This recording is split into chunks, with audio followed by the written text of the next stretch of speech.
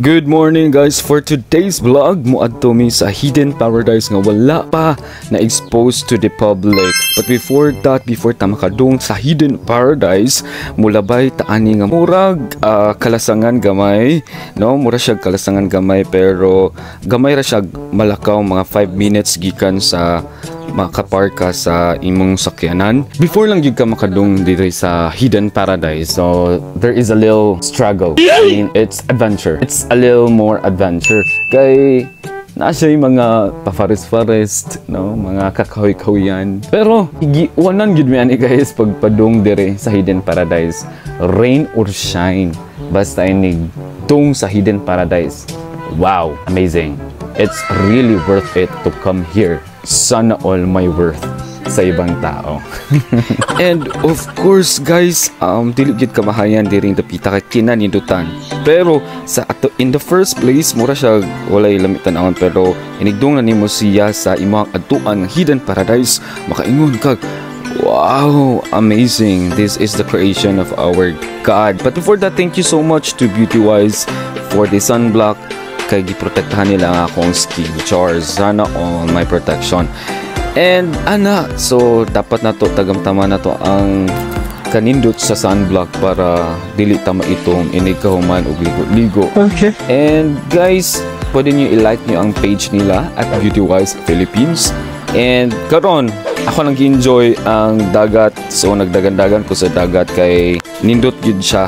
And nice gyud siya wadyo kay maingon. And of course, makita nimo kusog lang gyud siya bawd diri dapita. Unlike sa uban nga dagat guys, unlike sa uban nga dagat, inigdong nimo sa dagat, mabaw pa siya or layo pa kayo adtuan nimo para ma-feel nimo ang kalalom sa dagat.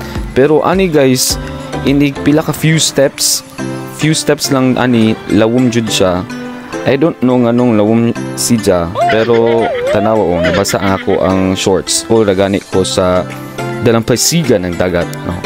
And mauto siya guys, lamig siya i-stay diri or relaxing, pwede dadon ninyong mga friends, mong family bonding or night occasions. Kay nakanidot ani wala gid siya samok, as you can see wala gid tao diri, so pwede siya ani sa mga tao nga dili ganahag samok, kay labi na ganan ka mag-internalizing, no, sa imong kaugalingon nga what's your purpose in your life, charot. And then nindot gyud siya diri, wala akong masasabi, out of 10 stars gyud siya, highly recommended. And nindot siya kay hinlo, no, na maintain ang cleanliness aning dagat. Kay it's because siguro kay tungod kay wala kayo siya nahibawan sa mga tao, mga dili kayo siya bulingit, and mura jud kag naas Boracay nigtan-aw pa nimo, grabe, the paradise of God. Kini day siya guys located di sa municipality of Anda, and ang pangalan daw kuno aning lugar guys, I mean the hidden paradise, is Bas Gamay. Siguro gitawag niya siya Bas Gamay, it's because ang sand nila is so very fine and white gid siya, puti gid siya, same as sa mga dagat nga nadto sa Panglao, especially sa Boracay. Ingani gid siya ang kanindot sa ilahang sand, it's really fine and white. Nindot gid siya guys, sama nako nindot. Ang nakanindot ani nga lugar guys is wala siya bayad. Imagine, wala siya bayad. Ingana kanindot nga mudong ka dere kay wala kay gasto. And then good thing is pwede ra ka muda og pagkaon, no? Magkinauboy lang gyud ta ba magdatag saging, kamote, mga unsa pang klase mga lagutmon, luto o sudan, masig isa ka sudan. Indot tayo. Pwede na ka mag whole day nga magstay ani nga lugar, no? Lami gyud kay siya diri.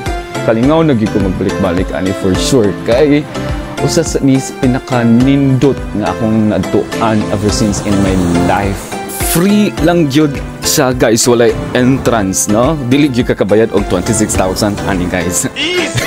Libre siya, nindot siya, and very relaxing. Ug pwede pud nimo dadon ang imong uyab, of course. If na kay uyab, pwede nimo dadon, no? Mag-sweet mo.